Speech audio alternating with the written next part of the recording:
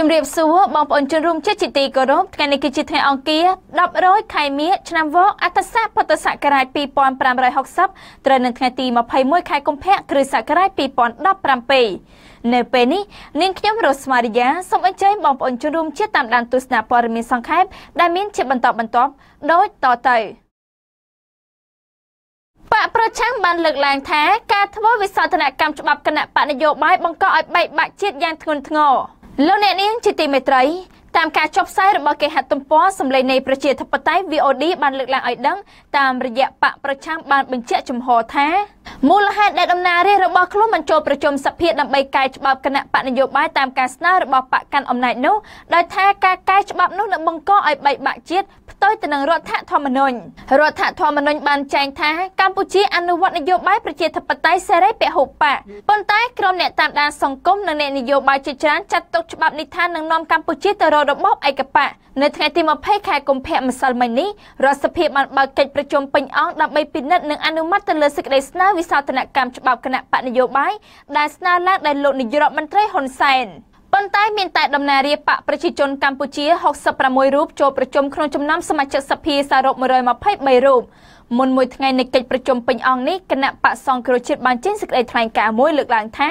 មូលហេតុដែលដំណើររាជរបស់ខ្លួនមិនចូលរួមអនុម័តសេចក្តីស្នើច្បាប់នេះបកប្រឆាំងថាខ្លឹមសារច្បាប់ថ្មីនេះបង្កឲ្យបែកបាក់ជាតិយ៉ាងធ្ងន់ធ្ងរផ្ទុយទៅនឹងគោលការណ៍ប្រជាធិបតេយ្យសេរីពហុបកផ្ទុយទៅនឹងឆន្ទៈប្រជាពលរដ្ឋខ្មែរនិងថាធ្វើឡើងដោយប្រញាប់ប្រញាល់ហើយអាចយកមកប្រើប្រាស់ដើម្បីគៀបសង្កត់និងបំផ្លាញគណៈបកជាគូប្រជែងគេហទំព័រសម្លេងនៃប្រជាធិបតេយ្យ VOD ដដែលនេះបានលើកឡើងឲ្យដឹងបន្ថែមទៀតថាចំណែកអតីតប្រធានគណៈបកសង្គ្រោះជាតិលោកសំរងស៊ីដែលឡោមព័ទ្ធទៅដោយបណ្ដឹងពីបកកាន់អំណាចនិងកំពុងតែនៅឯក្រៅប្រទេសនោះបានប្រើបណ្ដាញសង្គមរិះគន់ធ្ងន់ធ្ងរថាច្បាប់នៅប្រទេសកម្ពុជាសប្តាហ៍ថ្ងៃគឺតាក់តែងឡើងដោយរដ្ឋសភាទិញម៉ោងតាមបញ្ជាជនផ្ដាច់ការដោយមិនមានការជជែកពិភាក្សាគ្នាត្រឹមត្រូវរវាងមតិភាគច្រើននិងមតិភាគតិចហើយច្បាប់នោះគឺគ្រាន់តែដើម្បីពង្រឹងអំណាចផ្ដាច់ការនិងការពៀផលប្រយោជន៍តែក្រុមមួយក្តាប់តូចដែលកេងប្រវ័ញ្ចផលប្រយោជន៍ជាតិនិងផលប្រយោជន៍រាជជាទូទៅសម្រាប់នាយកប្រតិបត្តិអង្គការឃ្លាំមើលការបោះឆ្នោត Conference លោកកុលបញ្ញាលើកឡើងថាច្បាប់ថ្មីនេះបានដាក់សម្ពាធទៅលើបកប្រឆាំងកាន់តែខ្លាំងពីសិទ្ធិធ្វើនយោបាយដោយតម្លាភាពតាមបែបប្រជាធិបតេយ្យលោកបង្ហាញពីការព្រួយបារម្ភថាករណីនេះនឹងបង្កផលប៉ះពាល់ដល់ភាពត្រឹមត្រូវនៃការបោះឆ្នោតខាងមុខលោកថាច្បាប់នឹងបង្កការងាយស្រួលទៅធ្វើឲ្យគណៈបកប្រឆាំងគណៈបកមកប្រកួតប្រជែងនឹងគ្នាស្ថិតនៅក្នុងស្ថានភាពមួយដែលអាចឲ្យគេងាយក្នុងការបញ្ឈប់ឬការរំលាយហើយវាប្រកាសជាប៉ះពាល់ទៅដល់ការបោះឆ្នោតនិងពិតជាប៉ះពាល់ដល់ការប្រកួតប្រជែងមិនត្រឹមត្រូវនិងយុត្តិធម៌ទេហើយបើប៉ះពាល់ដល់គោលការណ៍ប្រជាធិបតេយ្យសេរីពហុបកហើយពីព្រោះគោលការណ៍ប្រជាធិបតេយ្យសេរីពហុបកគេត្រូវការគណៈបកដែលចូលប្រកួតប្រជែងប្រហាក់ប្រហែលគ្នាមាត្រា38នៃច្បាប់ថ្មីនេះចែងថាក្រសួងមហាផ្ទៃសម្រាប់ផ្អាកសកម្មភាពរបស់គណៈបកនយោបាយនោះជាបណ្ដោះអាសន្ននៅក្នុងរយៈពេលជាក់លាក់ប្តឹងទៅតុលាការកំពូលដើម្បីរំលាយគណៈបកនយោបាយនោះក្នុងករណីកំហុសមានលក្ខណៈធ្ងន់ធ្ងរមាត្រា6ចែងពីទោសកំហុសថាគ្រប់គណៈបកនយោបាយមិនត្រូវធ្វើសកម្មភាពណាមួយធ្វើឲ្យមានអបគមដែលនាំឲ្យអន្តរាយដល់ឯកភាពជាតិនិងបូរណភាពទឹកដីធ្វើវិធានសាសនាប្រឆាំងទៅនឹងរបបប្រជាធិបតេយ្យសេរីពហុបកនិងរបបរាជានិយមអាស្រ័យរដ្ឋធម្មនុញ្ញធ្វើឲ្យប៉ះពាល់ដល់សន្តិនៃរដ្ឋបង្កើតកម្លាំងប្រដាប់អាវុធនិងធ្វើការញុះញង់ដែលអាចនាំឲ្យបែកបាក់ជាតិកាលពីថ្ងៃទី17ខែកុម្ភៈសម្ព័ន្ធកំណែតម្រង់ការបោះឆ្នោតនិងក្រុមអង្គការសង្គមស៊ីវិលបានចេញសេចក្តីថ្លែងការណ៍រួមស្នើរដ្ឋសភាផ្អាកអនុម័តសេចក្តីស្នើច្បាប់នោះដែលបង្ហាញការព្រួយបារម្ភថាការឲ្យអំណាចទៅក្រសួងមហាផ្ទៃបញ្ឈប់ឬផ្អាកសកម្មភាពគណៈបកដែលប្រកួតប្រជែងអាចធ្វើឲ្យការអនុវត្តច្បាប់បែបនេះមិនត្រឹមត្រូវនិងក្រោមសម្ពាធនយោបាយដោយថាចៅក្រមនិងមន្ត្រីតុលាការមួយចំនួនជាសមាជិករបស់គណៈបកនោះសេចក្តីថ្លែងការណ៍ដដែលឲ្យដឹងទៀតថាការអនុម័តសេចក្តីស្នើវិសោធនកម្មច្បាប់នេះនឹងឈានទៅដល់ការលុបបំបាត់ឆន្ទៈនយោបាយរបស់ប្រជាពលរដ្ឋដែលផ្ដល់ឲ្យតំណាងជាប់ឆ្នោតរបស់ខ្លួនតាមរយៈការបោះឆ្នោតនិងការឈានទៅការរំលាយនៃអាសនៈជាអ្នកតំណាងរាស្ត្រសមាជិកប្រសិទ្ធិនិងសមាជិកក្រុមប្រឹក្សាឃុំសង្កាត់ប្រហែលគ្នានេះដែរសមាជិកសភាសហរដ្ឋអាមេរិកនិងជាសហប្រធាននៃក្រុមសភាតំណាងរាស្ត្រទទួលបន្ទុកប្រទេសកម្ពុជាលោក Alan Lowenthal បានប្រតិកម្មតបទៅនឹងគម្រោងវិសោធនកម្មច្បាប់ស្ដីពីគណៈបកនយោបាយថា ច្បាប់នេះនឹងបើកសិទ្ធិឲ្យរដ្ឋាភិបាលមានអំណាចកាន់តែខ្លាំងឡើងនៅក្នុងការរារាំងគណៈបកនយោបាយដទៃមិនឲ្យធ្វើនយោបាយលោកថាពេលច្បាប់នេះត្រូវបានអនុម័តវាជាគ្រោះថ្នាក់មួយដល់ប្រជាធិបតេយ្យនៅកម្ពុជាអ្នកឯកទេសវិទ្យាសាស្ត្រនយោបាយនិងអភិបាលកិច្ចលោកបណ្ឌិតច័ន្ទវិបុលបានបង្ហាញទស្សនៈលើបណ្ដាញសង្គមថាកម្ពុជាថ្ងៃនេះភាពអយុត្តិធម៌សង្គមកាន់តែរីកធំធាត់នៅពេលដែលអ្នកកាន់អំណាចប្រើប្រាស់រដ្ឋសភាដើម្បីរៀបចំច្បាប់និងតុលាការដើម្បីកាត់ក្តីបម្រើផលប្រយោជន៍ខ្លួនអាមេរិកបារម្ភខ្លាំងក្រោយខ្លឹមសារនៃច្បាប់បកនយោបាយត្រូវរដ្ឋសភាអនុម័តបងប្អូនជនរួមជាតិជាទីមេត្រីបើយោងតាមគេហទំព័រថ្មីបានចុះផ្សាយឲ្យដឹងថារដ្ឋាភិបាលអាមេរិកព្រួយបារម្ភយ៉ាងខ្លាំងចំពោះសេចក្តីស្នើវិសោធនកម្មនៃច្បាប់ស្តីពីគណៈបកនយោបាយដែលទើបតែត្រូវបានរដ្ឋសភាអនុម័តនៅថ្ងៃទី20ខែកុម្ភៈម្សិលមិញនេះគេហទំព័រថ្មីដដែលនេះបានលើកឡើងឲ្យដឹងបន្ថែមទៀតតាមរយៈទំព័រ Facebook ស្ថានទូតអាមេរិកប្រចាំនៅកម្ពុជាអាមេរិកលើកឡើងថាសំណើវិសោធនកម្មនៃច្បាប់នេះអនុម័តដោយមានការពិគ្រោះយោបល់ឬពិភាក្សាជាសាធារណៈតិចតួចវិសោធនកម្មនេះបានផ្ដល់អំណាចយ៉ាងធំដល់រដ្ឋាភិបាលកម្ពុជាក្នុងការដាក់កំហិតដល់សេរីភាពក្នុងការបញ្ចេញមតិនិងសកម្មភាពច្បាប់នានារបស់គណៈបកនយោបាយហើយស្ថិតនៅក្រោមកលៈទេសៈមិនច្បាស់លាស់ណាមួយគឺរំលាយគណៈបកនយោបាយតែម្ដងនេះជាខ្លឹមសារសំខាន់មួយដែលរដ្ឋាភិបាលអាមេរិកកំពុងតែបារម្ភទន្ទឹមនឹងឆ្លៀតរំលឹកពីរដ្ឋធម្មនុញ្ញកម្ពុជាយ៉ាងដូចនេះថាកម្ពុជា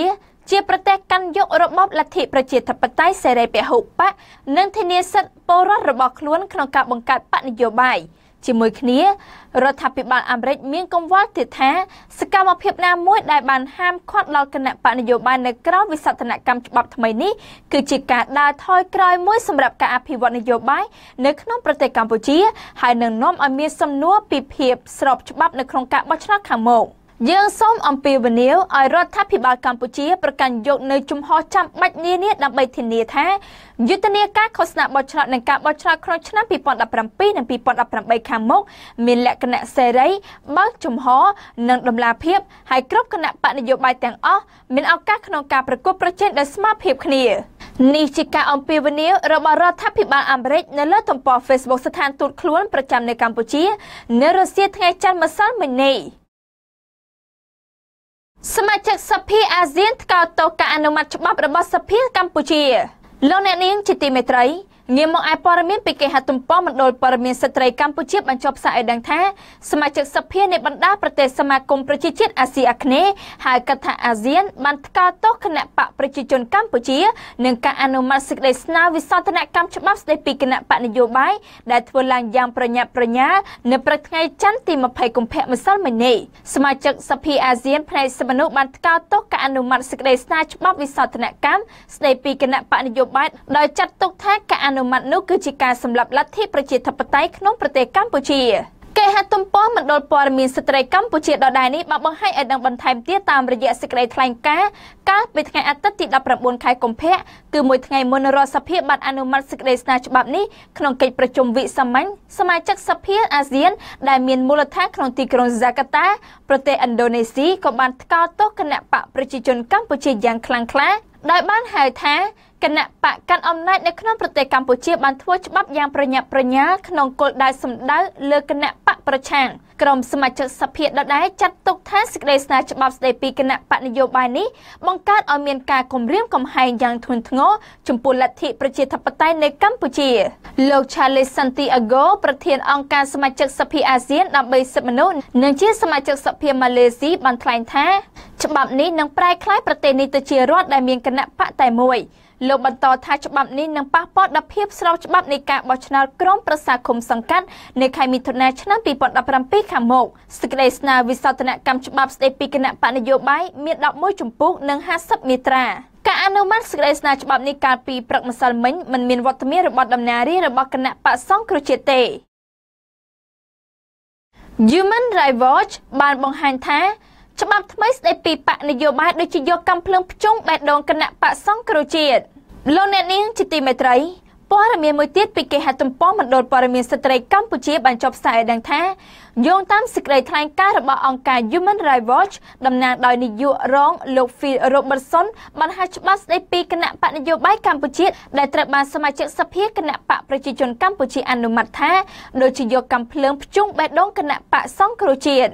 សេចក្តីថ្លែងការណ៍របស់អង្គការ Human Rights Watch បានធ្វើឡើងស្របពេលដែលសមាជិកសភាគណៈបកប្រជាជនកាលពីព្រឹកម្សិលមិញនេះបានប្រជុំអនុម័តលើសេចក្តីស្នើច្បាប់នេះដោយសម្លេង66 លើ 66 ហើយក្នុងនោះមានវត្តមានសម្ដេចនាយករដ្ឋមន្ត្រីដែរគេហទំព័រមណ្ឌលព័ត៌មានស្ត្រីកម្ពុជាដដែលនេះបានលើកឡើងឲ្យដឹងបន្ថែមទៀតតាមរយៈសេចក្តីថ្លែងការណ៍របស់អង្គការ Human Rights Watch បានបញ្ជាក់ថាច្បាប់ថ្មីនេះគឺជាការកត់សម្គាល់នៃការពង្រឹងអំណាចផ្ដាច់ការរបស់លោកហ៊ុនសែននិងគណៈបកប្រជាជនកម្ពុជាហើយជាការបញ្ជាក់នៅជោគជ័យនៃការគ្រប់គ្រងបែបផ្ដាច់ការបើទោះជាកម្ពុជាត្រូវបានការពារសិទ្ធិដោយកិច្ចព្រមព្រៀងទីក្រុងប៉ារីសឲ្យជាប្រទេសប្រជាធិបតេយ្យពហុបកក៏ដោយក្នុងន័យនេះ Human Rights Watch បានបញ្ចេញនៅពាក្យមួយឃ្លាថាវាមិនមែនជាការនិយាយបំភ្លឺអ្វីទេការធ្វើវិសោធនកម្មច្បាប់នេះគឺដូចជាយកកាំភ្លើងខ្លីភ្ជង់ចំបេះដូងគណៈបកសង្គ្រោះជាតិហើយបន្សល់ទុកនៅការចោទសួរមួយគឺការធ្វើអត្តឃាតនយោបាយដែលចាប់ផ្ដើមពីច្បាប់ថ្មីនេះតទៅ Human Rights Watch ថាច្បាប់នេះគឺជាយុទ្ធសាស្ត្ររបស់នាយករដ្ឋមន្ត្រីធ្វើឡើងដើម្បីបំបិទសម្លេងក្រុមប្រឆាំងនិងសង្គមស៊ីវិលដោយការចាប់ខ្លួនអ្នកការពារសិទ្ធិមនុស្សរួចទៅហើយជាមួយគ្នានេះអង្គការ Human Rights Watch មើលឃើញថាបច្ចុប្បន្នកម្ពុជាអនុវត្តការគ្រប់គ្រងប្រទេសអាក្រក់ជាងប្រទេសវៀតណាមដែលកាន់របបកុម្មុយនីសទៅទៀតសេចក្តីស្នើច្បាប់ស្តីពីគណៈបកនយោបាយដែលសភាបានអនុម័តកាលពីព្រឹកម្សិលមិញនេះគឺបានផ្ដល់សិទ្ធិអំណាចទៅក្រសួងមហាផ្ទៃជាស្ថាប័នមានសិទ្ធិអំណាចផ្អាកសកម្មភាពគណៈបកនយោបាយហើយមានសិទ្ធិជាដើមបណ្ដឹងប្តឹងទៅតុលាការកំពូលដើម្បីឲ្យរំលាយគណៈបកនយោបាយណាដែលរកឃើញថាបានប្រព្រឹត្តខុសនឹងច្បាប់ពលរដ្ឋខ្មែរអាមេរិកាំងមួយចំនួនបដិញ្ញារួមគ្នាផ្ដល់កម្លាំងចិត្តដល់សកម្មជនក្នុងស្រុកបងប្អូនជនរួមជាតិជាទីមេត្រីក្រឡេកមកឯព័ត៌មានបង្ហាញពីការគាំទ្រនិងលើកទឹកចិត្តដល់សកម្មជនទាំងឡាយក្នុងប្រទេសកម្ពុជាដែលកំពុងធ្វើការទាមទារឲ្យមានលទ្ធិប្រជាធិបតេយ្យពិតប្រាកដពីសំណាក់ពលរដ្ឋខ្មែរដែលរស់នៅឯសហរដ្ឋអាមេរិកត្រូវបានគេហទំព័រវិទ្យុអាស៊ីសេរីបានចុះផ្សាយឲ្យដឹងថាពលរដ្ឋខ្មែរអាមេរិកាំងដែលគាំទ្រគណៈបកសង្គ្រោះជាតិបដិញ្ញារួមគ្នាឲ្យកាន់តែខ្លាំងបន្ថែមទៀតដើម្បីផ្ដល់ជាកម្លាំងចិត្តដល់សកម្មជននៅក្នុងស្រុកឲ្យមានភាពកក់ក្ដៅនិងមិនតក់ស្លុតចំពោះការគំរាមកំហែងទាំងឡាយណាដែលកំពុងកើតមាននៅក្នុងអំឡុងពេលបោះឆ្នោតចិត្តចូលមកដល់គណៈបកសង្គ្រោះជាតិនៅឯនេះសមុទ្រក៏នឹងផ្ដល់ជាថវិកាខ្លះៗដើម្បីគាំទ្រដល់យុទ្ធនាការឃោសនាបណ្ដុះបណ្ដាលសកម្មជនអ្នកឃ្លាំមើលការបោះឆ្នោតឲ្យមានចំណេះដឹងលើកិច្ចការនេះកាន់តែខ្លាំងនិងជួយលើកិច្ចការបរទេសមួយចំនួនទៀតផងដើម្បីសម្រេចបាននៅយុទ្ធសាស្ត្រនៃការផ្លាស់ប្ដូរមួយប្រកបដោយវិជ្ជមានតាមរយៈការបោះឆ្នោតនៅពេលខាងមុខស្របពេលដែលសកម្មជននិងមន្ត្រីបកសង្គ្រោះជាតិនៅក្នុងប្រទេសកំពុងរងសម្ពាធនយោបាយមេដឹកនាំថ្មីនៃគណៈបកសង្គ្រោះជាតិប្រចាំសហរដ្ឋអាមេរិកលោកអង្រិទ្ធីដែលទើបតែឡើងកាន់តំណែងថ្មីចាត់ទុកថាការធ្វើទុកបុកម្នេញមកលើគណៈបកសង្គ្រោះជាតិគឺរឹតតែធ្វើឲ្យគណៈបកមួយនេះរឹងមាំជាងមុនទៅទៀតជាពិសេសការគាំទ្ររបស់ពលរដ្ឋខ្មែរនៅក្រៅប្រទេសគេហទំព័រវិទ្យុអស៊ីសេរីដដែលនេះបានបញ្ជាក់ឲ្យដឹងបន្ថែមទៀតតាមរយៈលោកអង្រិទ្ធីលើកឡើងនៅកិច្ចការសំខាន់ៗដែលអ្នកគាំទ្រគណៈបកសង្គ្រោះជាតិនៅក្រៅប្រទេសអាចជួយឲ្យមានការផ្លាស់ប្ដូរជាវិជ្ជមាននៅកម្ពុជារួមមានការជួយពង្រឹងប្រព័ន្ធផ្សព្វផ្សាយតាមបណ្ដាញផ្សព្វផ្សាយសង្គមដូចជា Facebook ដើម្បីឲ្យប្រជាពលរដ្ឋកម្ពុជាទូទៅអាចយល់ដឹងអំពីការពិតមុននឹងសម្រេចចិត្តក្នុងការបោះឆ្នោតឲ្យបានត្រឹមត្រូវការជួយឧបត្ថម្ភជាថវិកាដើម្បីជួយបណ្ដុះបណ្ដាលធនធានមនុស្សនៅតាមមូលដ្ឋានជាពិសេសការបណ្ដុះបណ្ដាលសកម្មជនដើម្បីឃ្លាំមើលដំណើរការបោះឆ្នោតការលើកទឹកចិត្តយុវជនឲ្យចូលរួមក្នុងកិច្ចការនយោបាយនិងការពង្រឹងទំនាក់ទំនងជាមួយនឹងអន្តរជាតិដើម្បីដាក់សម្ពាធលើរដ្ឋាភិបាលកម្ពុជាឲ្យគោរពសិទ្ធិមនុស្សនិងការបញ្ជូនអ្នកសង្កេតការណ៍អន្តរជាតិទៅកម្ពុជាដើម្បីតាមដានការបោះឆ្នោតលោកអង្រិទ្ធីលោកបន្តថាយើងនឹងរៀបចំជួបពិគ្រោះជាមួយនឹងមន្ត្រីធំៗនៅសហរដ្ឋអាមេរិកដើម្បីលើកអំពីការលំបាកដែលយើងគ្រប់គ្នាកំពុងឆ្លងកាត់ហើយឲ្យអស់លោកនឹងជួយបន្តពង្រឹងជួយជ្រោមជ្រែងលទ្ធិប្រជាធិបតេយ្យនៅប្រទេសយើងនិងជួយដាក់សម្ពាធលើរដ្ឋាភិបាលលើផ្នែករំលោភសិទ្ធិមនុស្សសេរីភាពនៃការនិយាយស្ដីឬបញ្ចេញមតិនិងការជួយតាមដានសញ្ញាឆ្នោតដែលនឹងធ្វើឡើងនៅក្នុងឆ្នាំ2017ខាងមុខនេះលោកនាយរដ្ឋមន្ត្រីហ៊ុនសែនថ្លែងកាលពីថ្ងៃទី2ខែកុម្ភៈក្នុងពិធីចែកសញ្ញាបត្រដល់និស្សិតសាកលវិទ្យាល័យគ្រប់គ្រងថាការជ្រៀតជ្រែកពីបរទេសជាពិសេសក្នុងការផ្ដល់ថវិកាដល់គណៈបកនយោបាយគឺមិនអាចអត់ឱនឲ្យបានទេនឹងឈានទៅរំលាយបកដែលទទួលជំនួយបែបនេះ ប៉ុន្តែបើថាវិការរបស់ពលរដ្ឋទូទៅដើម្បីជួយបកគឺអាចអត់ឱនឲ្យបានព្រះអង្គម្ចាស់ស៊ីសវត្ថធម្មកោដែលមានវត្តមានជាអធិបតីនៅក្នុងពិធីប្រកាសតំណែងប្រធានថ្មីនៃគណៈបក្សសង្គ្រោះជាតិប្រចាំសហរដ្ឋអាមេរិកកាលពីថ្ងៃសៅរ៍ទី18នៅទីក្រុង Lowell រដ្ឋ Massachusetts មានព្រះរាជបន្ទូលថាការរួបរวมគ្នារបស់អ្នកគាំទ្រគណៈបក្សសង្គ្រោះជាតិទាំងក្នុងនិងក្រៅប្រទេសធ្វើឲ្យគណៈបកប្រជាជនមិនអាចបំបីគណៈបក្សសង្គ្រោះជាតិបានព្រះអង្គម្ចាស់ព្រាបប្រដូចកម្លាំងគណៈបក្សសង្គ្រោះជាតិទៅនឹងមហាសាគរដែលមិនអាចពុះជ្រែកឬបំបែកបានបច្ចុប្បន្នគណៈបក្សសង្គ្រោះជាតិប្រចាំសហរដ្ឋអាមេរិកមានសមាជិកនៅតាមរដ្ឋចំនួន22រដ្ឋនិងមាន55សាខាក្រុង Lowell មានប្រជាពលរដ្ឋខ្មែររស់នៅជាង 30,000 នាក់ជាក្រុងដែលមានពលរដ្ឋខ្មែររស់នៅច្រើនជាងគេទី2បន្ទាប់ពីទីក្រុង Long Beach រដ្ឋ California ហ្វីលីពីនបង្កើតកងពលយោធាពិសេសសម្រាប់ប្រយុទ្ធប្រឆាំងទៅនឹងគ្រឿងញៀនងាកមកឯព័ត៌មានអន្តរជាតិពីគេហទំព័រវិទ្យុបារាំងអន្តរជាតិ AFE បានចុះផ្សាយឲ្យដឹងថាយោធាហ្វីលីពីនបានប្រកាសកាលពីពេលថ្មីនេះថានឹងបង្កើតកងពលពិសេសសម្រាប់ជួយបំពេញការងាររដ្ឋាភិបាលក្នុងការប្រយុទ្ធប្រឆាំងទៅនឹងចំនួនគ្រឿងញៀនដែលជាអាទិភាពដ៏សំខាន់មួយនៃនយោបាយផ្ទៃក្នុងប្រទេសរបស់លោកប្រធានាធិបតីដូចទេតើកងពលពិសេសនេះមានភារកិច្ចយ៉ាងណាខ្លះកងពលយោធាពិសេសមានកម្លាំងទ័ពប្រមាណពី500ទៅ5000នាក់ប្រែប្រួលទៅតាមសេចក្តីត្រូវការរបស់រដ្ឋាភិបាលកងកម្លាំងទ័ពនេះនឹងផ្ដល់ឬធ្វើជាទ័ពជំនួយឲ្យភ្នាក់ងារប្រយុទ្ធប្រឆាំងនឹងគ្រឿងញៀនប៉ុន្តែកងពលពិសេសនេះគ្មានតួនាទីចម្បងជាអ្នកប្រយុទ្ធប្រឆាំងទៅនឹងគ្រឿងញៀនឡើយហើយក៏គ្មានគម្រោងនឹងចុះល្បាតតាមផ្លូវថ្នល់ដែរនេះជាការពន្យល់លម្អិតរបស់ប្រមុខយោធាទៅកាន់អ្នកសារព័ត៌មានគេហទំព័រវិទ្យុបារាំងអន្តរជាតិ AFE ដដែលនេះបានបង្ហាញឲ្យដឹងបន្ថែមទៀតថាតាំងពីបានឡើងកាន់តំណែងជាប្រធានាធិបតីហ្វីលីពីនមកលោកឌុយតេតេបានដឹកនាំសង្គ្រាមបើយុទ្ធនាការប្រយុទ្ធប្រឆាំងទៅនឹងការជួញដូរគ្រឿងញៀនដែលបានសម្លាប់ជីវិតមនុស្សអស់ប្រមាណ 7,700 នាក់នៅពេញផ្ទៃប្រទេសក្នុងនោះ 2,500 នាក់ស្លាប់ក្នុងប្រតិបត្តិការដឹកនាំដោយប៉ូលីសប៉ុន្តែកាលពីខែមុនលោកប្រធានាធិបតីប្រមាថឃើញថាប៉ូលីសប្រយុទ្ធប្រឆាំងគ្រឿងញៀនប្រព្រឹត្តអំពើពុករលួយស៊ីរោងដល់ឆ្អឹងទើបលោកបានសម្រេចចិត្តដកទំនុកចិត្តនិងទំនួលខុសត្រូវផ្នែកគ្រឿងញៀនពីភ្នាក់ងារប៉ូលីសចំនួនប្រមាណជាង100នាក់កិច្ចចាប់ពីដើមឆ្នាំ2017មកក្រុមអង្គការការពារសិទ្ធិមនុស្សប៉ាន់ស្មានថាករណីឃាតកម្មជាច្រើនដែលកំពុងជាប់អង្កេតជួញដូរគ្រឿងញៀននៅឡើយមានច្រើនជាទង្វើរបស់ជនដៃដល់ឬជនប្រដាប់អាវុធដែលជំនួយពីប៉ូលីសជាជំនួសភាពមិនទុកចិត្តលើប៉ូលីសប្រធានាធិបតីហ្វីលីពីនបានងាកទៅប្រើកម្លាំងយោធាមកជាជំនួយវិញ